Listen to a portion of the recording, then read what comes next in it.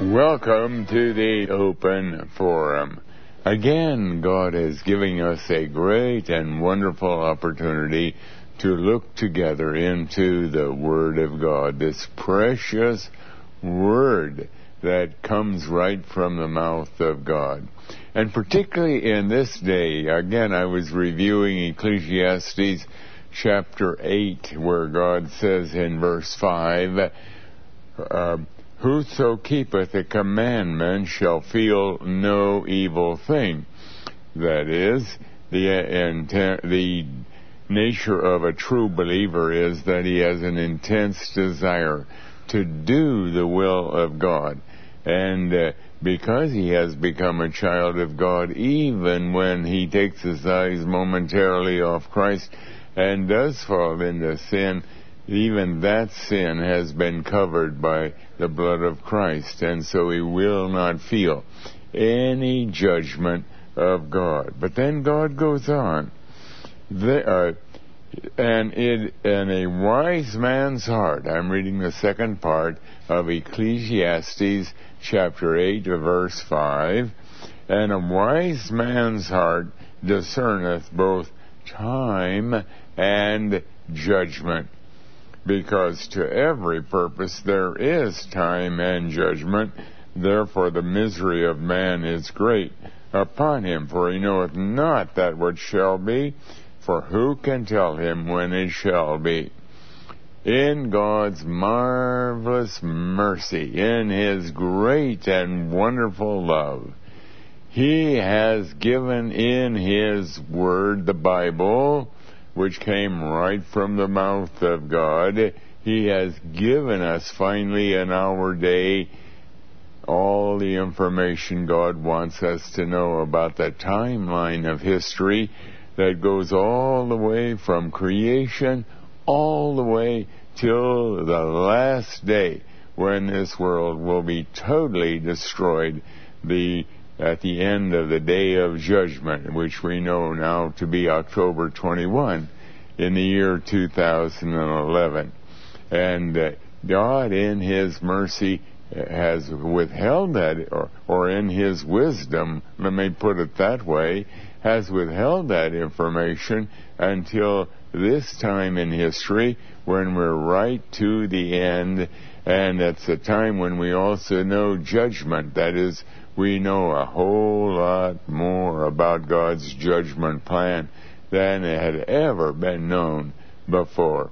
And what a grand and wonderful privilege this is. But for those who don't know the time, because they don't want to listen to what God has given and the proofs that He has given that show that indeed God has opened our eyes, or has opened our knowledge of that time and the details of judgment, if they don't want to listen to that, then they're still in misery, because for them Christ will come as a thief in the night. And the thief comes to steal and to kill and destroy, we read in John 10.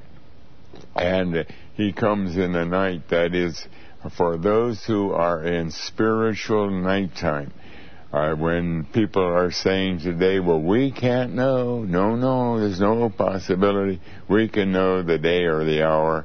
Oh my, they're still in great misery, because it is the wonderful blessing, the wonderful love, the wonderful mercy of God that He has disclosed to us in this time, as we're approaching the very end, the very day and year of when this is going to happen, and all kinds of details concerning the nature of His final judgment plan.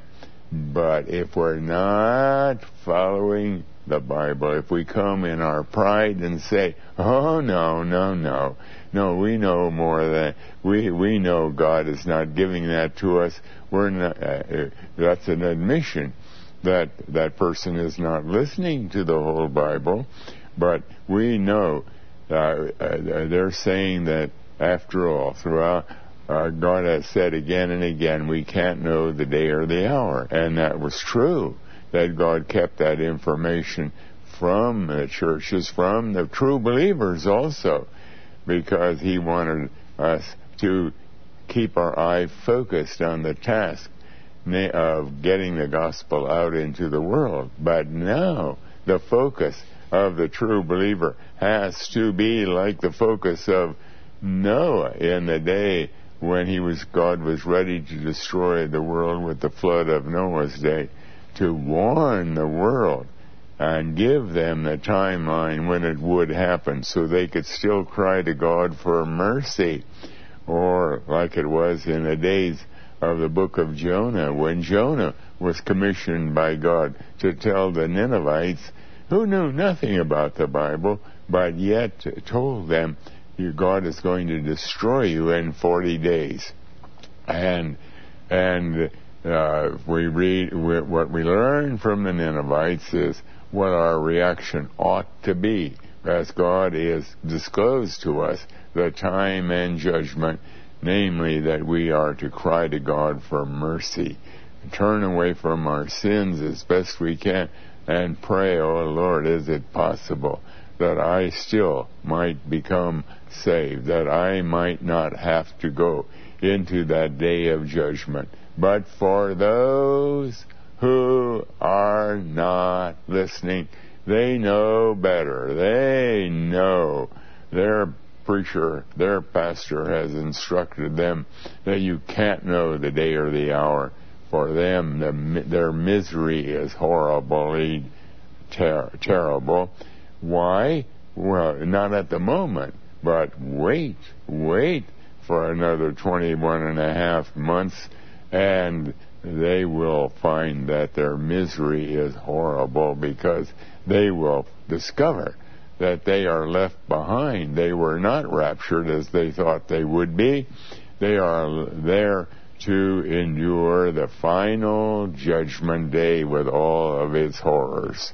Oh my, isn't it wonderful that God has given us this information of time and judgment so that we can declare it to the world, and so that people can cry to God for mercy.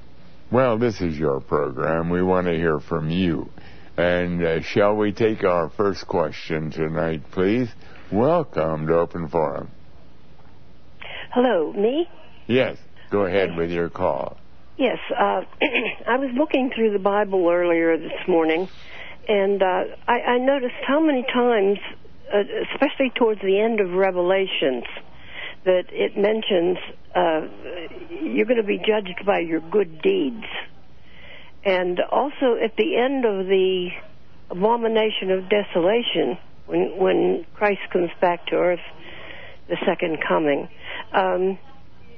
it says, and mankind will be judged by their deeds or actions.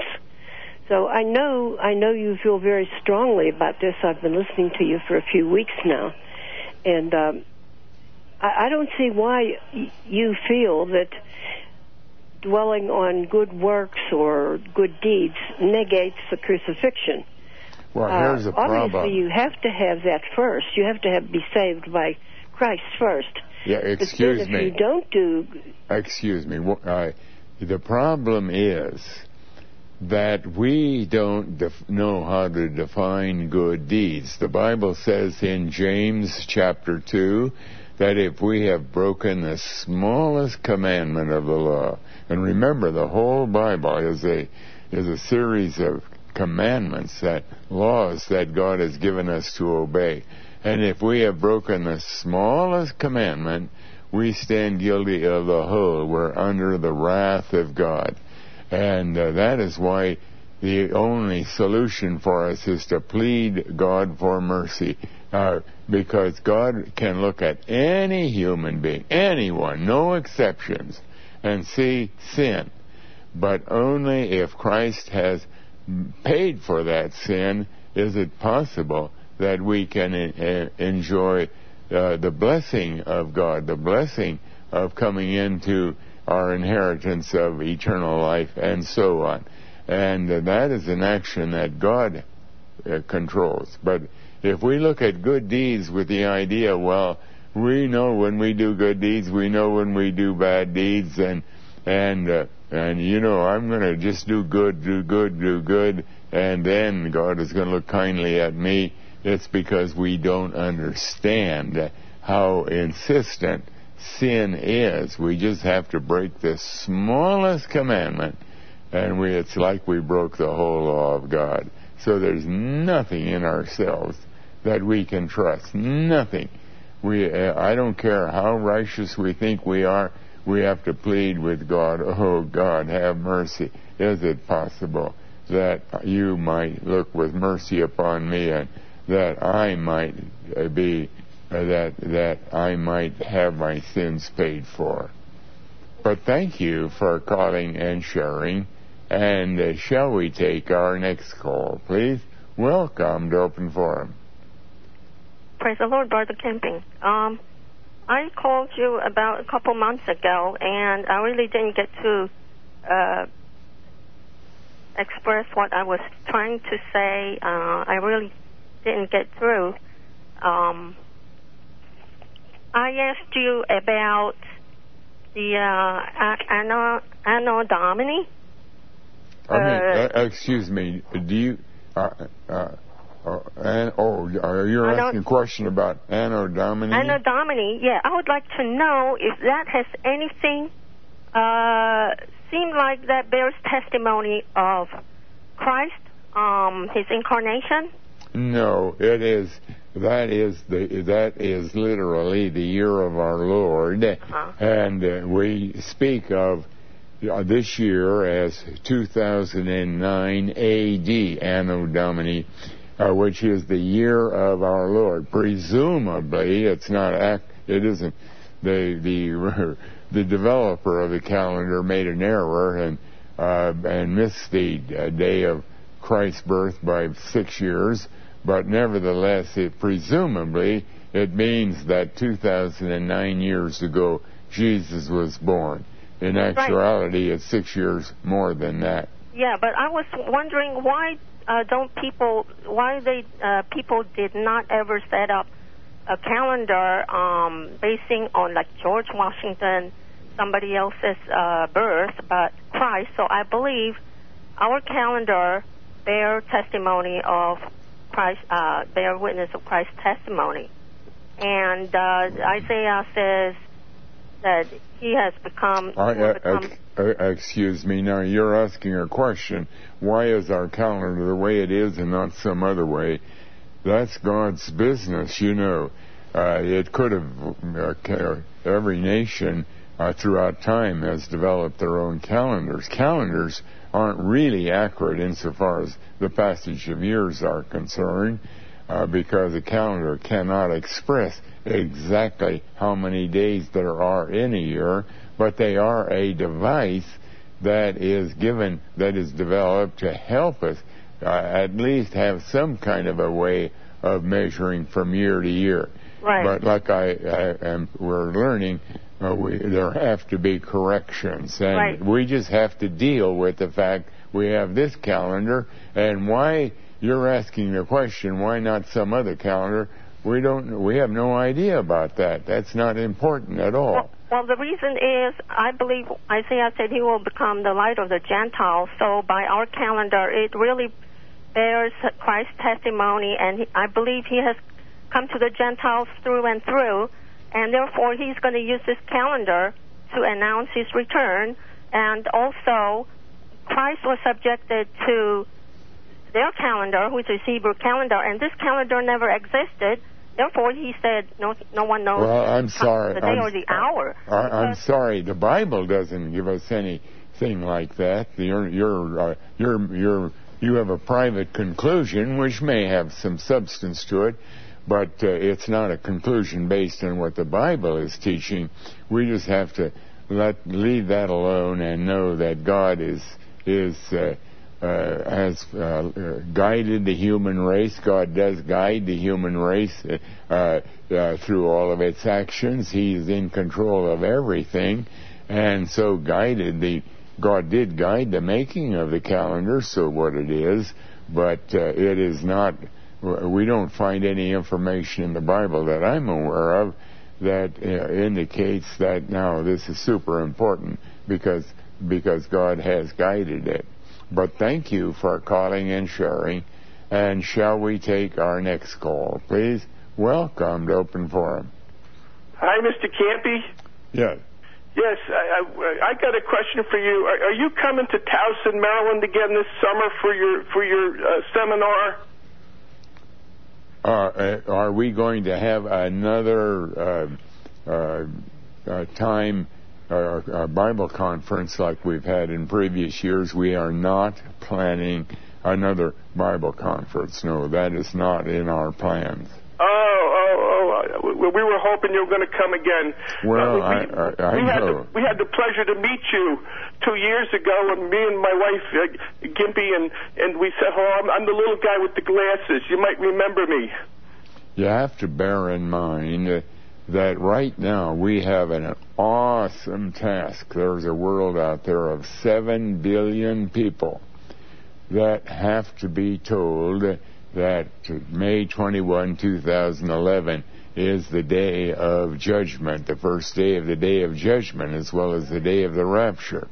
And we're trying to put all of our energy and all of our that we possibly can on that huge task of trying to reach the whole world with this. And these Bible conferences that we've had through the years have always been a splendid time to meet friends, but unfortunately they only benefit a very, very tiny number of people compared with the size of the whole world. And so we have to make choices and try to use our time as effectively and efficiently as possible in reaching as many people as possible.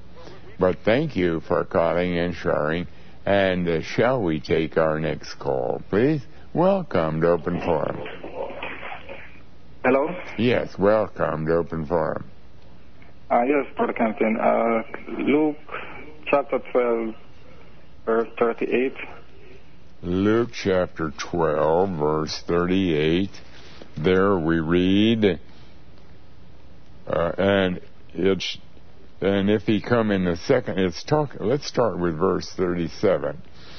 Blessed are those servants whom the Lord, when he cometh, shall find watching. Verily I say unto you that he shall gird himself and make them to sit down to meat, and will come forth and serve them. In other words, they are the ones that will be seated at the wedding feast of the bride and the Lamb, because the wedding feast of the bride and the Lamb is the completion of our salvation.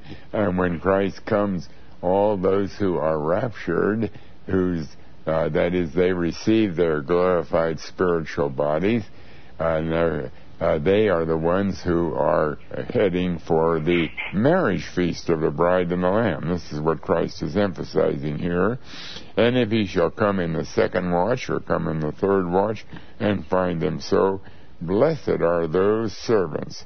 And this know that if the good man of the house had known what hour the thief would come, he would have watched and not have suffered his house to be broken Brother through. Captain, the point I want to make is that in this, you said, if he shall come in the second watch.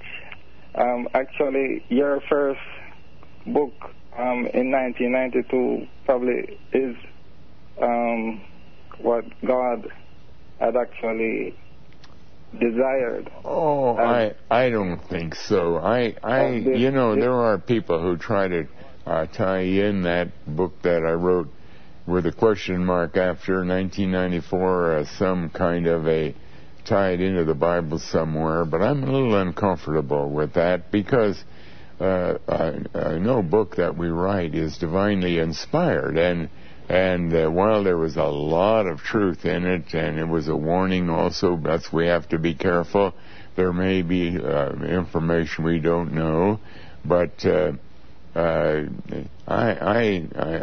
would rather that we just focus on what the Bible now is teaching And I get uncomfortable when someone is, and I understand why you're saying that, and I can see why you say what you're saying, but I would prefer not.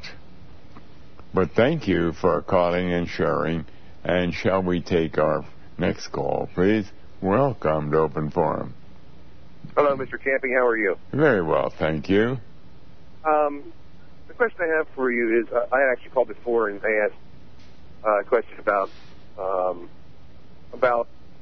knowing when Christ was coming again, and you did answer it, that it's in the Bible. But more specifically, I guess, or pointedly, I'm wondering, what is the difference now? Like, how is it that we have this understanding, and who else has this understanding, and how do you get that? And where does that come from? I mean, it almost sounds to me like it's kind of like a revelation of some kind. I'm confused by that, so if you could answer that for me. Oh, well, you've asked a very, very good question. And the reason we know more now is because God has opened up the Bible a whole lot. Remember, in the book of Daniel, this is something that every one of us who love the Lord and who stand before the Word of God, recognizing it is from the mouth of God, want to know about. In Daniel chapter 12, God had told Daniel a whole lot about the time of the end. It was very, very sad for Daniel. He felt very ill because of the awful things he was hearing.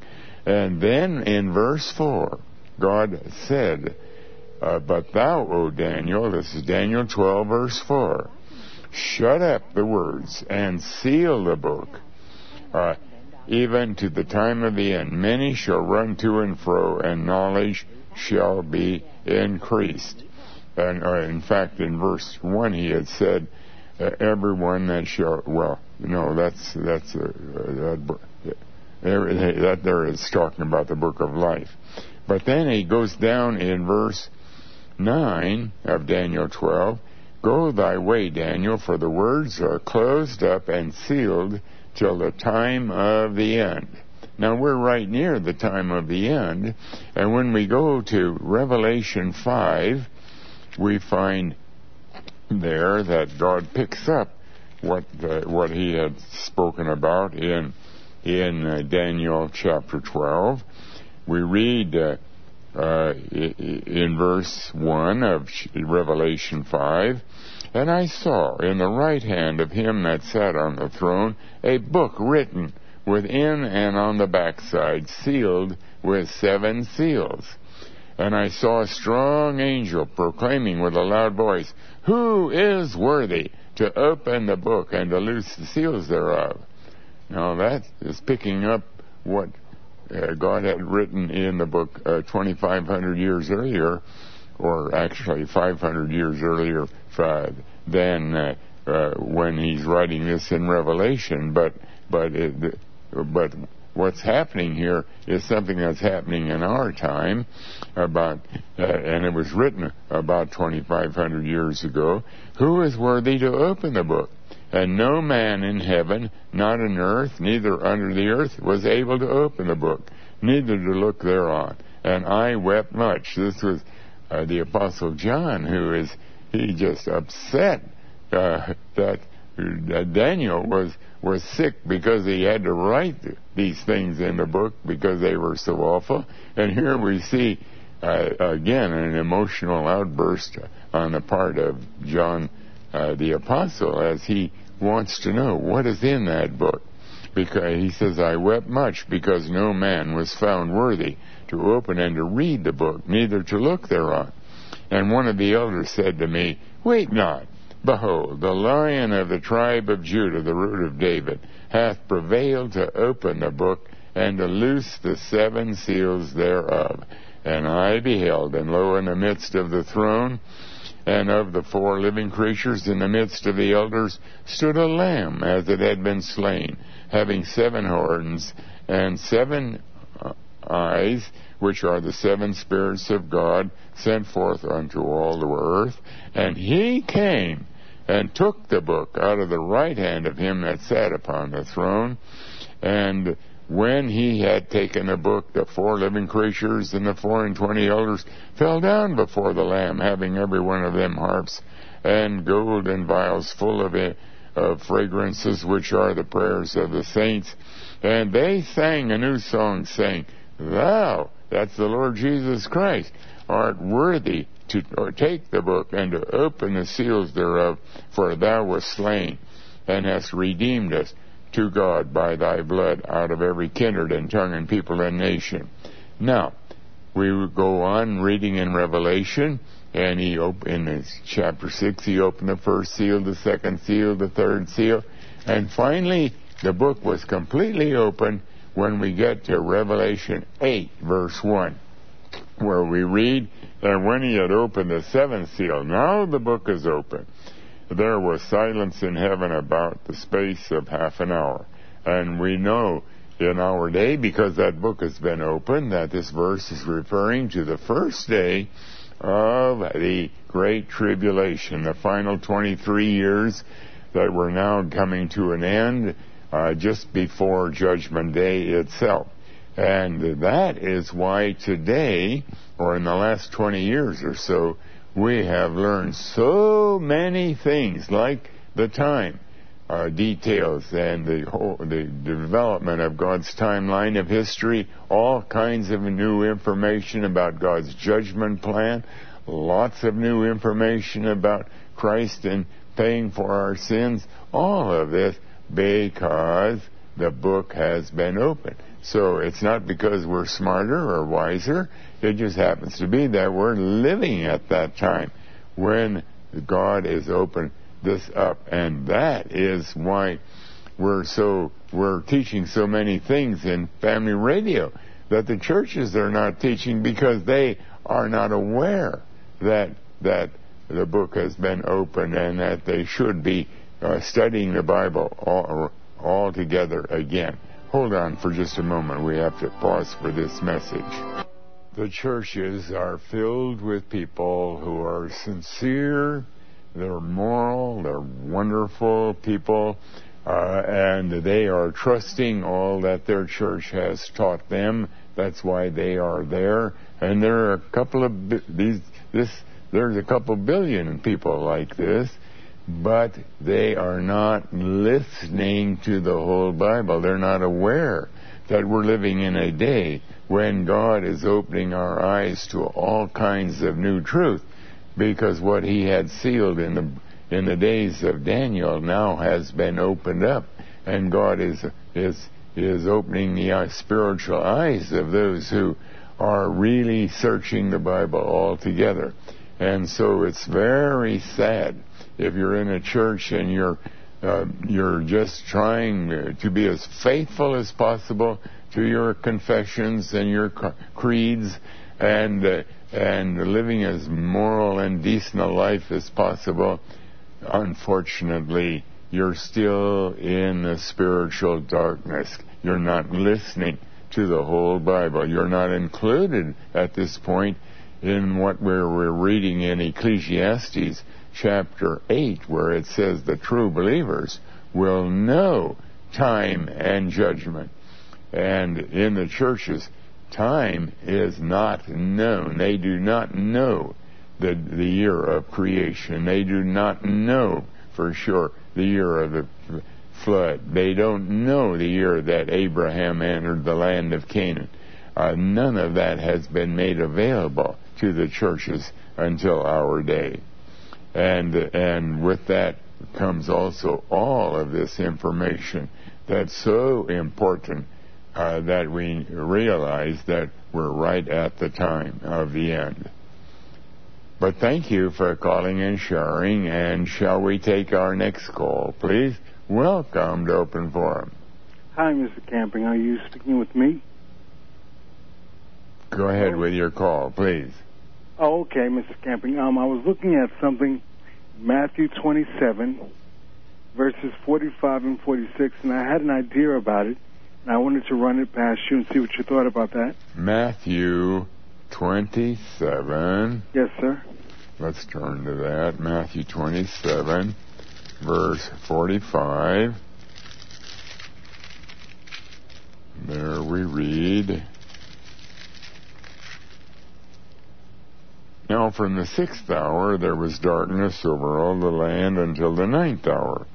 And about the 9th hour Jesus cried with a loud voice, saying, Eli, Eli, lama sabachthani," which is to say, my God, why hast thou forsaken me?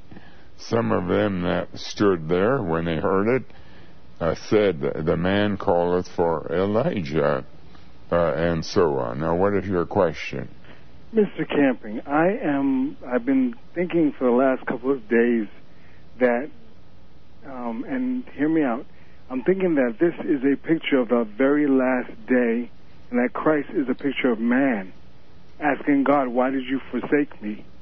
I'm thinking that this is a picture of the last day, and darkness is in the picture also. I think that God's going to return. The sign of the end will be God will return the earth to darkness. He's going to blacken the sun.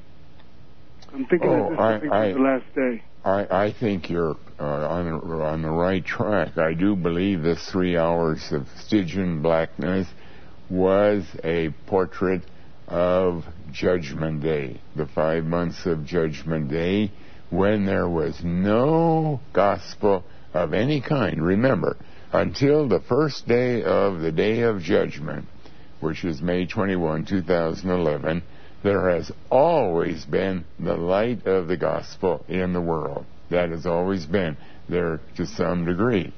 But now, at Judgment Day, after all and simultaneously all the believers are resurrected and are caught up to be with Christ, there is no salvation of any kind.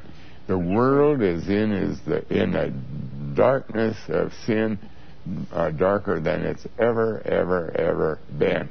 And this, I believe, was typified by the 3 hours of darkness that Christ is speaking of. You have the day and you have the year, but the hour of the day you don't have. The hour is in this passage. It says the 6th hour. It gives the hour. You have the year and the day, but the hour you don't have. The hour is given in this passage.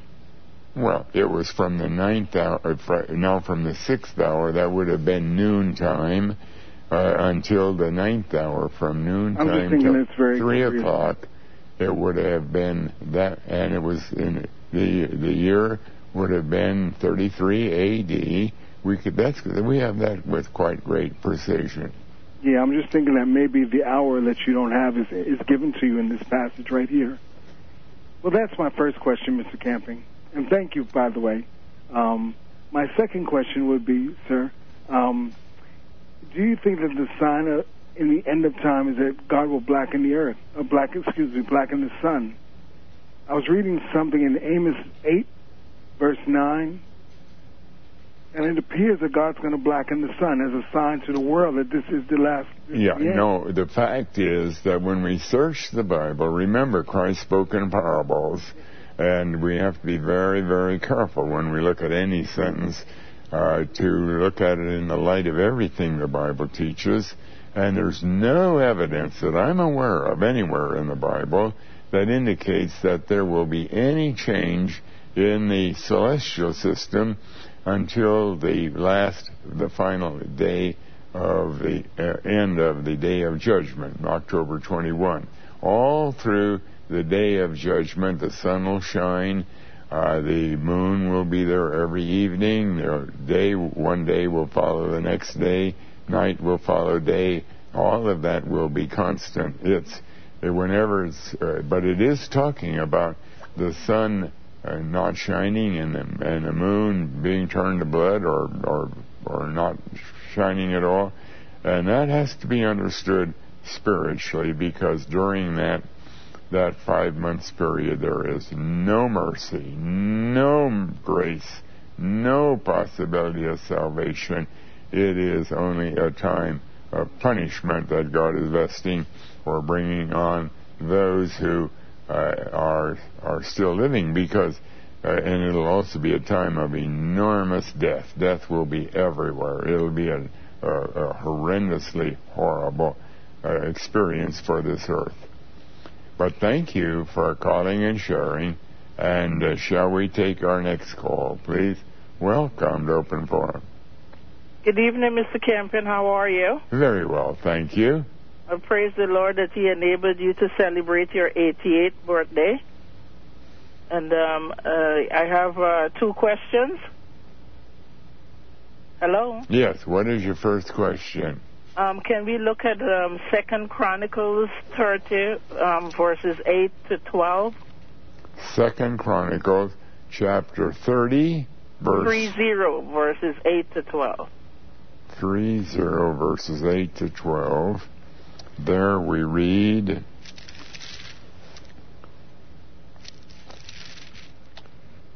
"Now be not," God is speaking, "now be not stiff-necked as your fathers were." And it's talking about, it's in the days of Hezekiah. And Hezekiah was a king who really loved the Lord. And now God is giving a message. "Now be ye not stiff-necked as your fathers were, but yield yourselves unto Jehovah, and enter into his sanctuary, which he has sanctified forever, and serve Jehovah your God, that the fierceness of his wrath may turn away from you.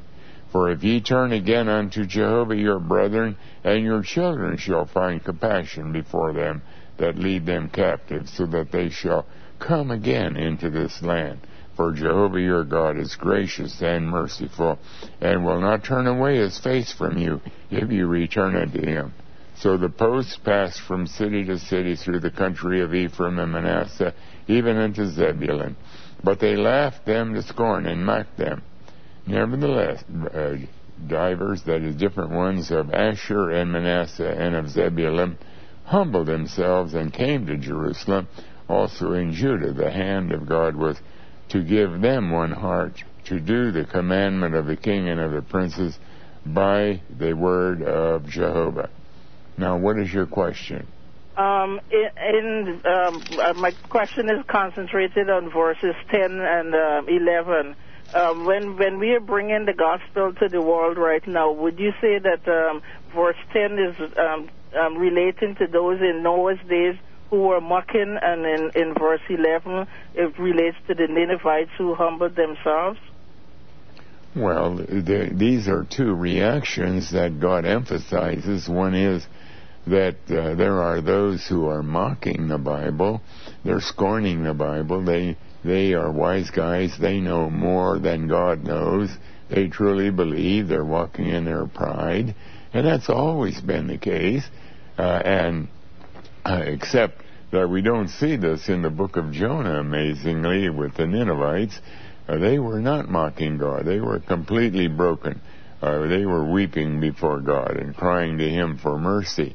But other than that, ordinarily, there's always plenty of people who are mocking God. And yet, amidst them, there is a remnant chosen by grace that recognize we don't know anything. Oh, Lord, you teach us. And as we learn these things from God, they break down in their fear and in their brokenness and in their humility. Oh, Lord, we don't know anything. Teach us. Oh, Lord, we are in deep trouble. Have mercy, have mercy. But thank you for calling and sharing. And shall we take our next call, please? Welcome to Open Forum. Hi. How you doing? This is Darrell Vaughn speaking. Yeah. I heard you talk about the day and month of the rapture. Yes. As 5/21/2011. May 21, 2011. Yes. Yes, sir. Praise God. And can you tell me exactly what that means by the rapture? You also identified another day as October 21st. Is that the same year, 2011, at the end of the judgment period? Yeah. The rapture is the final completion of God's salvation plan.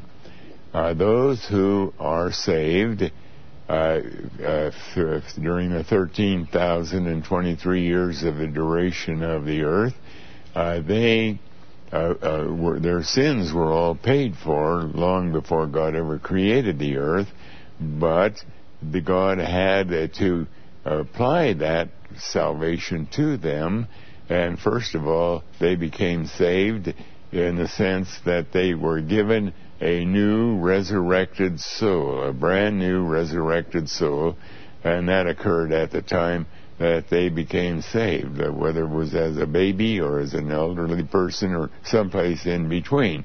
That is the second step in our salvation, that God applied it to our lives. But we still have a body that's an integral part of our personality, and it's still spiritually dead until the last day of salvation on this world. Then God is going to give every true believer that has ever walked on the face of the earth their brand new resurrected body. Those who have died, their bodies will be resurrected out of the tomb, wherever they were buried, and whatever's left of them, and it will be resurrected a glorified spiritual body. If we happen to be living at that time, and there are a great many people will be who have just become saved, we will instantly be changed into our glorified spiritual body, and together we will be caught up to be with Christ. And that means now our salvation is complete. Our redemption is altogether complete. We're completely ready to spend eternity future in the new heaven and the new earth as co-heirs with the Lord Jesus Christ, reigning with Him. And that, but on the other hand, do they still have a chance to come to Christ after that period? There's no possibility, none. If that's why it is so merciful of God that He's given us this time right now. We still have a little more than 21 months before that day arrives, and we can still cry out to God for mercy, just like the Ninevites did in the book of Jonah. And God does tell us in His Word that if today He is saving a great many people. He is saving. We don't know where they are. They're individuals that God is working directly with, but He is saving. And so now is the time to cry out to mercy for God's mercy. And when we get to May 21, 2011, no more mercy. We've waited too long.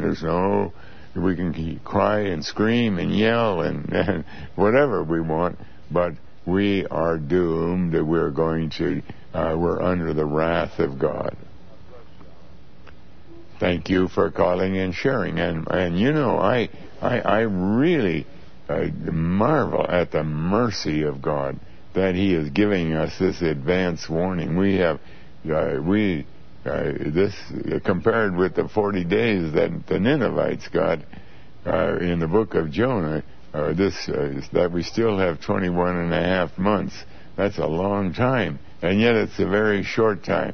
It certainly is no time to be in denial. It's no time to be a smart aleck and say, oh no, I don't buy it, I don't believe it. Be wise, be a wise guy. It's not time for that. It's time to say, oh boy, this is horrible, this is terrible. Oh, God, have mercy, open my eyes. Oh, Lord, this is awful. Could it be that I, too, might be ready to go to be with Thee, so that I will not enter that day of judgment? But thank you for calling and sharing. And shall we take our next call, please? Welcome to Open Forum. Harold. Yes, welcome. How are you this evening, my friend? Very well, thank you. Oh, I have a lot of people have been asking me this question. If God is so merciful as He is, then why would He not put His heart in everybody? Well, the problem is that that the God's law stipulates, and God is under the law. He has to follow the law of the Bible just as we do, and the law says the wages of sin is death. Now, when God put man in on this earth, He really did something very wonderful. But why did He choose you and choose this one? And excuse me. Let me follow this out. God did something very, very wonderful. He gave us a beautiful earth. I would think of all the warm sunshine and all the good times we have. I'm talking about unsaved people that maybe they know nothing about Christ, and they have good health basically, and they love the various foods that they eat, and it's just been a real good thing here. And in the measure that they obey the law of God, they keep out of trouble, so that they really have a very joyful experience here. But they never became saved, and they die. And okay, that's the end of them. There's no more punishment that they will feel or experience consciously, and so they have had a very, very good experience on earth. Now, on the other hand, if they have been engaging in sexual lust, if they have been in rebellion against the law, and they've been stealing and lying and so on, they brought all kinds of difficulties upon themselves, and life has been pretty miserable for them. But basically, people who are following the law of God, even though they're not elected of God, they're not saved or whatever, God has been very, very merciful to them, and they die, and that's the end. They don't even know that they have been punished for their sins, and that punishment that they have not experienced is that they do not have eternal life. They are not going to be with Christ forevermore.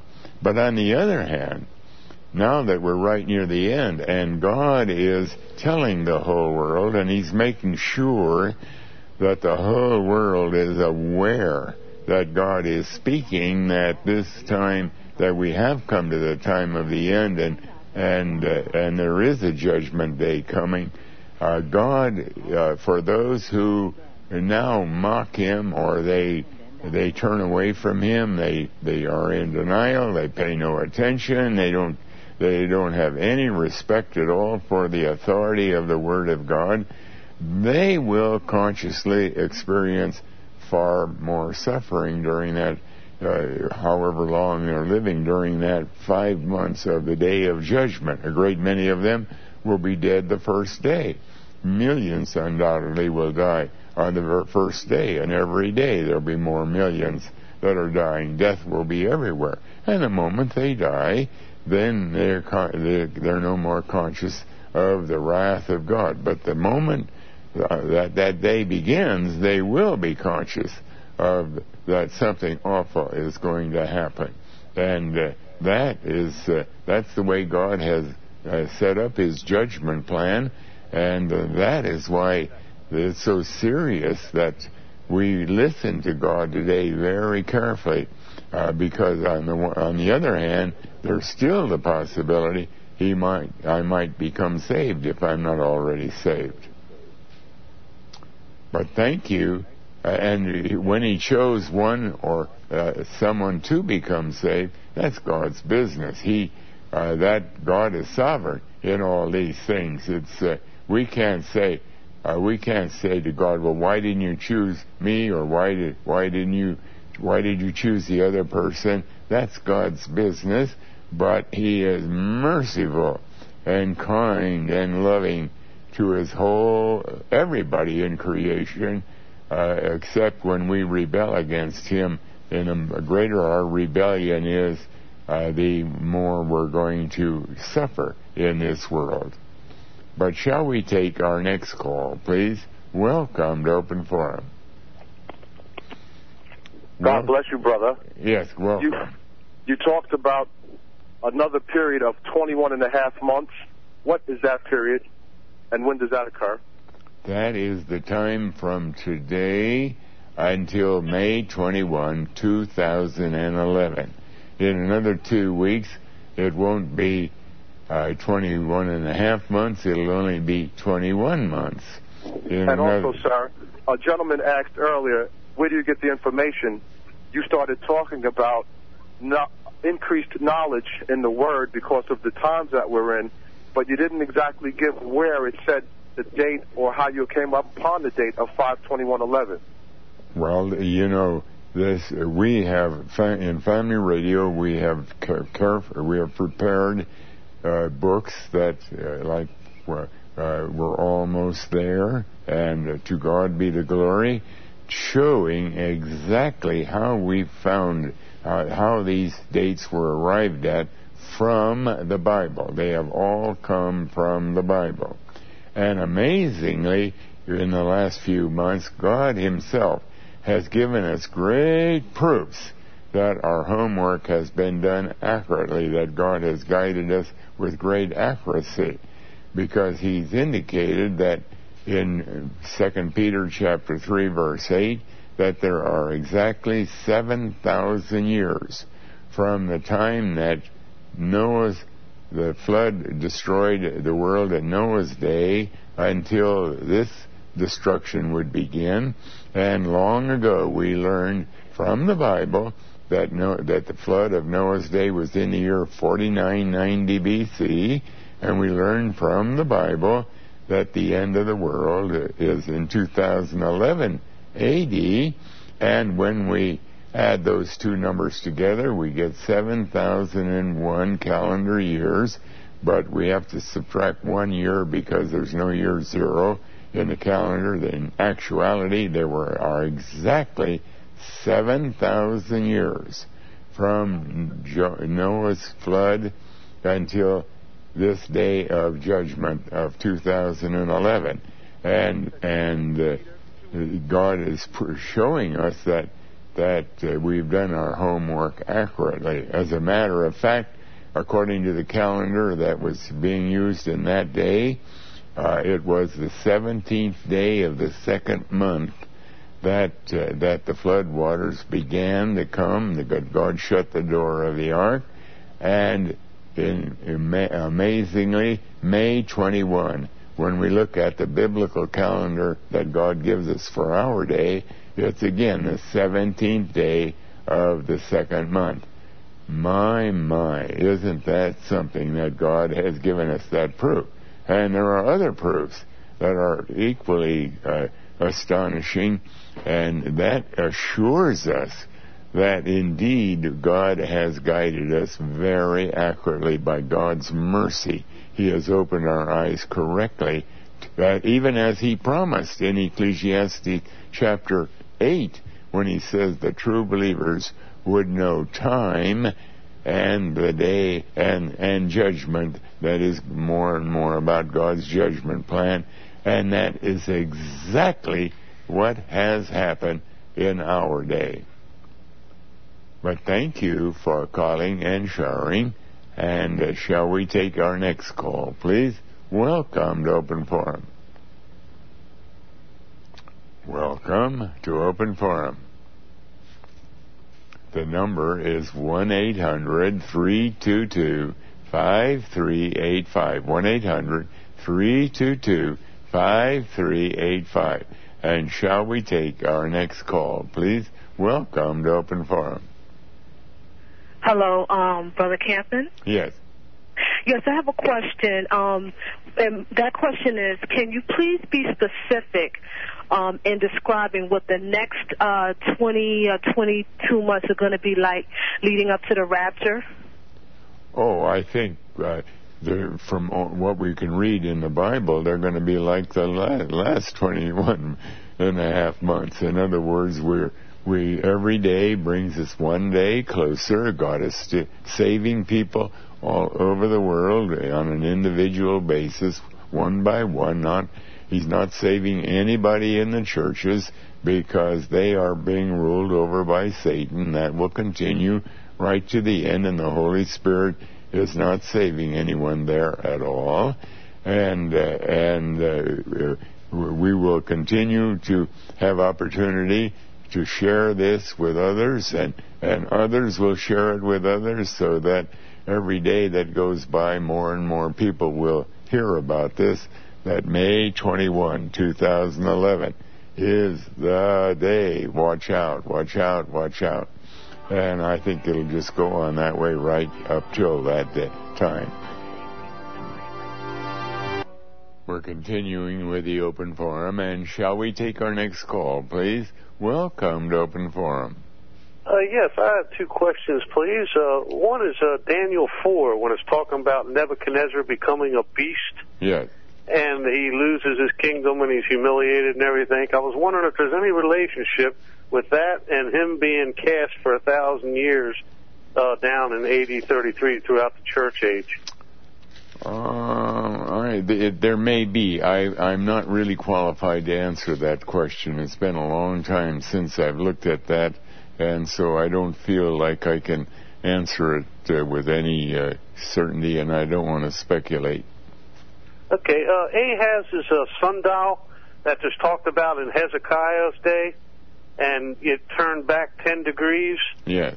That is, I've been looking it up on the internet trying to figure out, because it talks about degrees or steps that are in this type of sundial, and I can't really figure it out or find out what it is. And I'm wondering, do you know what the 10 degrees is? Is it 10 hours? Is it 10 steps? Have you ever looked at that? I have no idea. I'm quite familiar with that passage, but remember, for the sun to go back 10 degrees on the sundial means that God had to interrupt all the celestial activity of our solar system. And just as when he extended the day in the book of Joshua, there was an elongated day. It was the other way. Maybe God simply brought the sundial back, or brought the solar system back to where it was before. He had elongated it in the day of Joshua. I don't know. I'm just speculating on that. But the fact is, this is the thing. When this whole world this whole universe is bound together by laws of gravity, laws of different physical laws, and it's because of these laws that the earth does what it does as it goes around the sun, the moon as it goes around the earth. And when the earth, if the earth stops going around the sun for any length of time, a few minutes or a few hours, suddenly those laws are severely interrupted, and one would expect that the earth would fly off and get out of focus with the sun altogether. But it is underscoring that God is God, that He rules this universe, and He can do what He wants to do with the sun and the moon and the stars and the planets, and He rules over them. He is not subject to those laws any more than when Jesus walked on water. The law of gravity would stipulate that when He was standing on the water, He ought to sink. If you or I would do it, of course, we're going to sink. But He walked on the water, indicating that He is the ruler over all of the laws that He has established, that by which He physically governs this universe, as well as how He spiritually governs this world. Thank you, Brother Campen. Thank you for calling and sharing. And shall we take our next call, please? Welcome to Open Forum. Hello, Mr. Campen. How are you? Very well, thank you. One quick question, sir, then you go to the next call. I'll take my answer off the air. In this world, in this universe, and you've been a teacher for over 40 years of teaching the Bible, the Word of God, can you think of anything that a human being won't do? Can I think of anything a human being won't do? Can I think of anything he won't do? Well, there's a lot of things they can't do, of course. Because we are very limited in our intelligence, our minds are very limited, our strength is very limited, and our timeline of living is very limited. We're all under the limitations that God has placed upon us. Although we are very, very superior to the animals, we have minds that can do a lot of things an animal can't possibly do. We're a different creation altogether. But on the other hand, we can't do any more than what God has allowed us to do. And of course, that has another side of the coin, and that means that we can very humbly go to God, recognizing He is the giver of strength and health and wisdom, and pray and beg the Lord and beseech Him, "Oh Lord, could I walk more humbly before you? Could I be more faithful? Could I pray for strength for today?" and so on. And this it really, that's the positive side of all this, that if we recognize we're totally in the hand of God, it gives us a lot of encouragement. But thank you for calling and sharing. And shall we take our next call, please? Welcome to Open Forum. Hello? Yes. Yeah, my question is this. Good evening, sir. Thanks for doing a very great job. My question is, according to the law, Bible, it said, "I will have mercy unto whom I will have mercy to." That says the Lord. But why is it that at the end of the day, some people will not receive the mercy of God, while some people who are sinners are going to receive the mercy of God? Well, when God is talking about that particular statement, "I will have mercy upon whom I will have mercy," He is talking about His salvation plan. And He emphasizes this in several places in the Bible, like He emphasizes that He's like the potter who's making clay pots, and He makes one pot to honor and another to dishonor. But He is the maker of the clay, and He has a right to do that. And God has given us this world. We were created perfect. We were created perfect. We were all in the loins of Adam and Eve, and we were created in the image and the likeness of God. And we, beginning with Adam and Eve, rebelled against God. That is, we became wiser than God, or thought we were wiser than God. This has been the nature of man ever since the beginning, ever since he fell into sin. We have an enormous pride. The Bible talks about that again and again. And that's why it always kind of shocks me in a way when I say, the Bible tells us that about this piece of information or that, and someone will say to me, "Oh, no, it doesn't. Oh, no." And I think, "Oh, you know more than God. I see. How can that be?" Because, mankind is proud. And I know even in my own life, I have to pray again and again, "Oh, Lord, keep me humble, absolutely humble, because I am nothing. It is only Thy mercy that I can know anything from the Bible, or I can walk in a way that is pleasing to You." But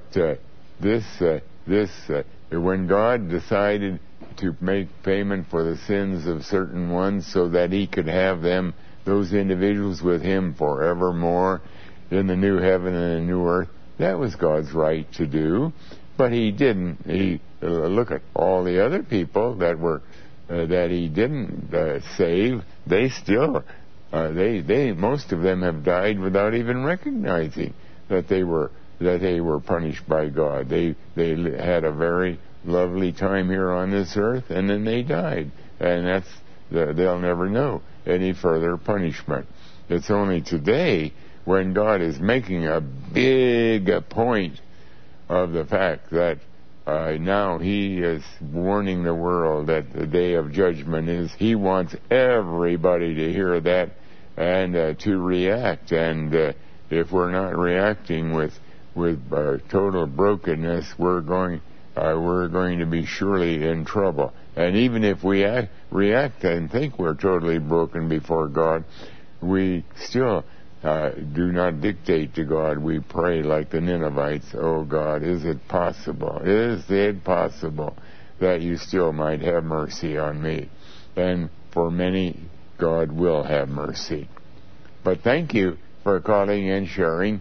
And shall we take our next call, please? Welcome to Open Forum. Hello, Brother Kempin. Good evening. Yes. Hello, Brother Kempin. Yes, good evening. What is your question? Yes, shall we go to 1 Samuel, chapter 14? 1 Samuel, chapter 14, yes. And then read from verse 27 to 30. Verse 27. There we read, Saul was king, and he had given a law, a command to all of his soldiers that until a certain time nobody was to partake of any food. And everybody was it was very, very difficult for everyone to obey that because they were weary from the fighting.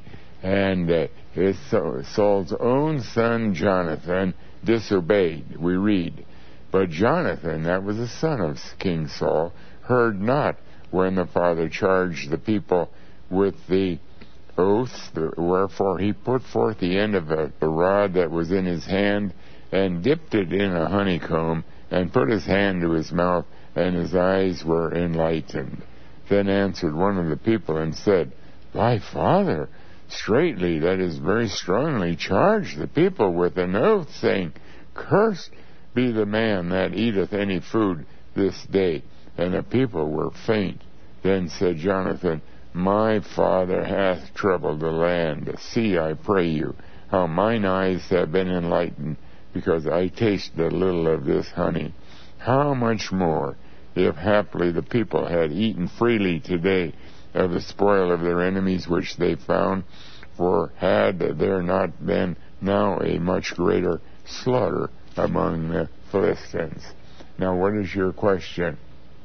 I'm trying to understand what the Lord is trying to teach us here spiritually, because I do know that there is a spiritual message here, but I just said... Well, spiritually, in the Bible, teaches that the kingdom of God is like a land flowing with milk and honey. Honey is a picture of the Word of God. And Saul effectively was spiritually telling the people, don't listen to the Word of God. Now, he didn't intend it to be that way, but that is the message that God is teaching here. Like today, in the churches, there are people who are searching the Bible and trying to find truth, and they're coming up to questions, and they've gone to their elders or their deacons or their pastor and asking, now, what does this mean? And because their pastor or their elders have never studied that particular thing, it has nothing to do say in their confessions about that. They say, look, don't be busy about that. Forget about that. Just follow the rules that we have given you here in this church, and you're safe and secure in the arms of Jesus. In other words, they're telling their people, don't eat of the Word of God. Don't look for more truth. Just like Saul was telling the people, don't eat any honey. And Jonathan is demonstrating that no, if we eat honey, that is, if we listen to the Word of God, that is where our strength comes from. Not by denying ourselves the Word of God, but by searching it out. And we should never cease to be searching out the Word of God. to learn what we can. Thank you, brother. Thank you for calling and sharing. And shall we take our next call, please? Welcome to Open Forum. Yeah, I had a question for you. But first, to be a good steward of your money, you can't waste it. So I was wondering, if you leave your money in the bank after May the 21st, 2011, it'll all be wasted. So I was wondering, Mr. Camping, are you being a good steward? Are you using your money now? Are you taking it out of the bank? Or are you leaving it in there? Excuse me. The fact is that everyone has to answer their own question about that. And everyone's personal. Remember, but the Bible says the left hand is not to know what the right hand. I can only tell you that this business of the end of the world is a big deal in my life, and it affects me in every possible way. But the details of what I do, that's not your business at all, any more than it's my business to know what you do. That is something that each individual has to work out in his own life. But thank you. Will it be wasted? Thank you for calling and raising your question. And shall we take our next call, please? Welcome to Open Forum. Good evening, Brother Camping. How are you tonight? Very well, thank you. Brother Camping, can we look at the book of Jeremiah, chapter 39? Jeremiah, chapter 39, and which verse? Verses 17 and 18, and relate that to Jeremiah 52, verse 25. Jeremiah 13, verse 17 and 18, but I will deliver thee. No, Brother Camping, Jeremiah chapter 39. 39, Jeremiah 39, I'm reading that. And verse 17, that's, but I will deliver thee in that day, saith Jehovah. Is that the wrong verse? That's the correct verse, Brother Camping. I'm sorry? Yes, that's the right verse. Okay. But I will deliver thee in that day, saith Jehovah, and thou shalt not be given into the hand of the men of whom thou art afraid. And I will surely deliver thee, and thou shalt not fall by the sword, but thy life shall be for a prey unto thee, because thou hast put thy trust in me, saith Jehovah. Now, and he's talking here to Jeremiah 52, verse 25. Verse 22, incidentally, this particular statement is to a black person by the name of Ebed-Melech, who God has indicated is a true child of God, and God was going to take care of it. Ebed-Melech, as he takes care of all the true believers during this time when Satan is ruling in the churches and ruling in the world like he hasn't officially ruled for the last 21 years, the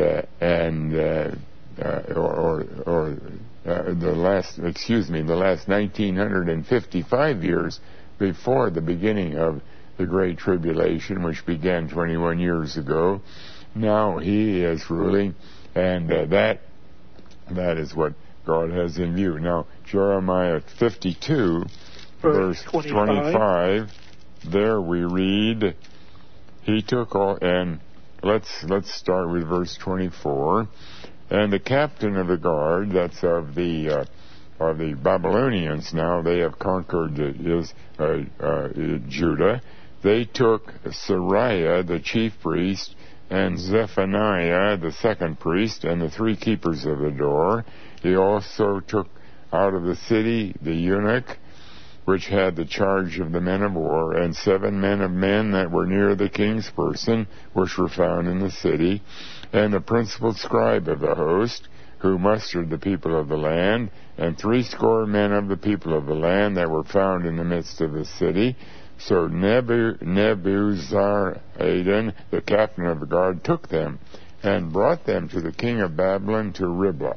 And the king of Babylon smote them, and put them to death at Riblah in the land of Hamath. Thus Judah was carried away captive out of its own land.